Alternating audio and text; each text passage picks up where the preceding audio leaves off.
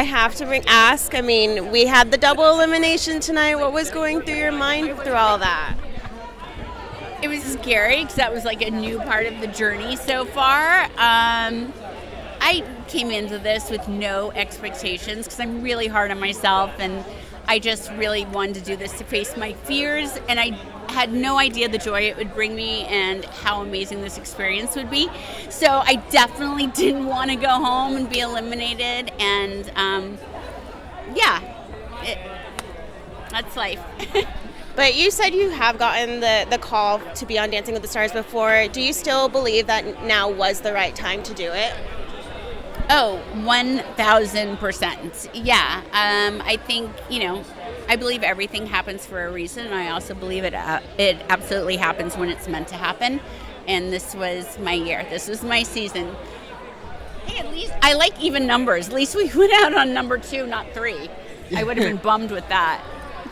And that's a great way to look at it. I mean, and you did dedicate this dance to your kids. I mean, it was so meaningful. How did that feel for you? What did they say to you after? They were so proud, and this song and this movie is everything to my family.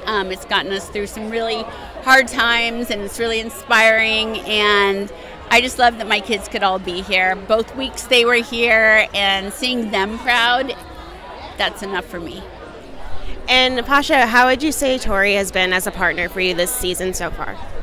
Oh, she's been amazing. She went literally from 0, not knowing what a foxtrot is, to then performing, for 2 weeks, pouring her heart out over here on this dance floor, doing amazing performances, touching people, not just dancing her steps, but actually, reaching through the screen and touching people.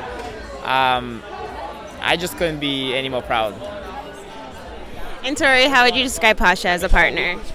Oh my gosh, I'm so blessed that I got him as my partner and now my friend, and yeah, I just want to keep dancing and being with him every day, so that's a bummer, but thanks for going on this journey with me.